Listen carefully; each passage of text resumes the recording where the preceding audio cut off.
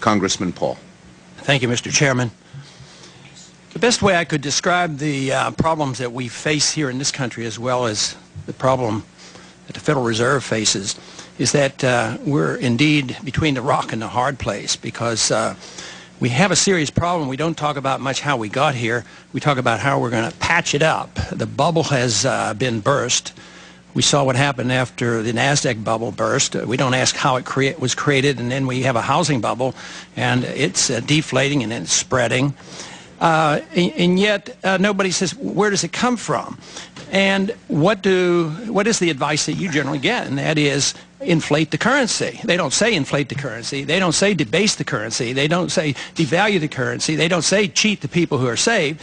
They say lower the interest rates. But they never ask you, and I don't hear you say too often, the only way I can lower interest rates is I have to create more money. I have to lower the discount rate. I have to make it generous. I have to increase reserves. I have to lower the interest rates and fix the interest rates, overnight rates. And the only way you can do this is by increasing the money supply. And I see this as the problem that we don't want to talk about.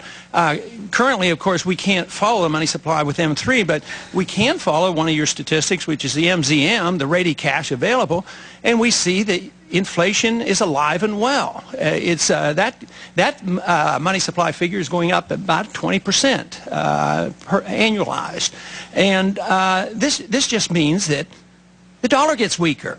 And everybody said, well, the dollar that's great. Dollar weaker, we're going to have exports. And that is a fallacy, maybe for a month or two, but it just invites inflation. And unless we get down to the bottom of it and define what inflation is, and not look at only prices, this was taught by the free market economists all through the 20th century. They said, beware. They will increase the money supply, but they will make you concentrate on prices. And they will give you CPIs and PPIs, and they'll fudge those figures, and they'll talk about wage and price controls to solve our problems.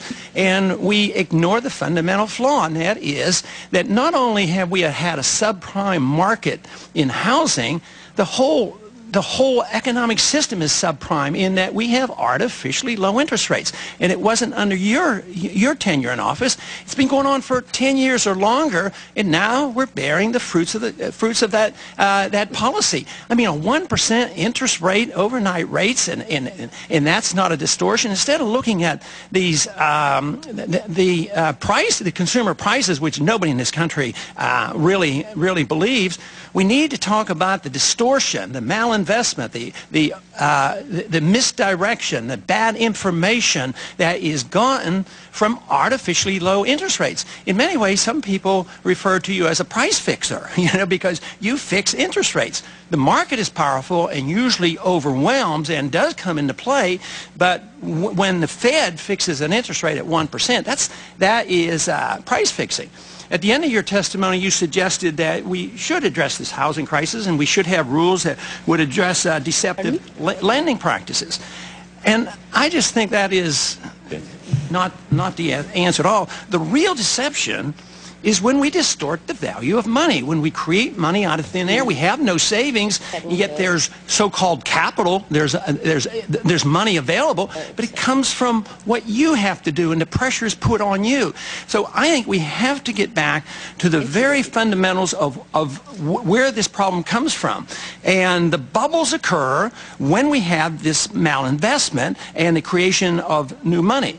So my question boils down to this: how in the world can we expect to solve the problems of inflation, that is, the increase in the supply of money, with more inflation?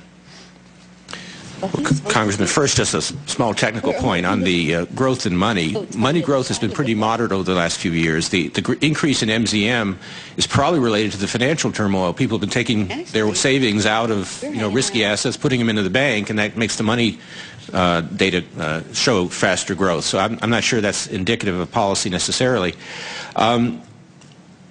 What we're trying to do is follow the mandate that Congress gave us, and the mandate that Congress gave us is to look at employment and inflation as measured by domestic price growth. And as I talked about today, and I think you would agree that we do see risks to inflation, and we are taking those into account, and we want to make sure that prices remain as stable as possible in the United States. But how can you do this and pursue this the policy you have without further weakening the dollar. There's a dollar crisis out there, and people's money is being stolen. People who have saved, they're being robbed.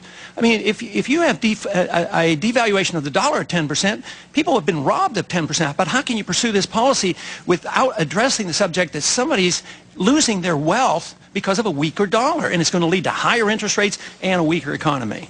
If somebody has their wealth in dollars and they're going to buy consumer goods in dollars, and it's a typical American, then the decline in the dollar, the only effect it has on their buying power is it makes imported goods more expensive. Yeah, but not if you're retired and elderly and you have CDs and their cost of living is going up no matter what your CPI says. Their cost of living is going up and they're hurting, and that's why the people in this country are very upset. Are you? Well, we have a certain level of anxiety up here, Mr. Chairman, because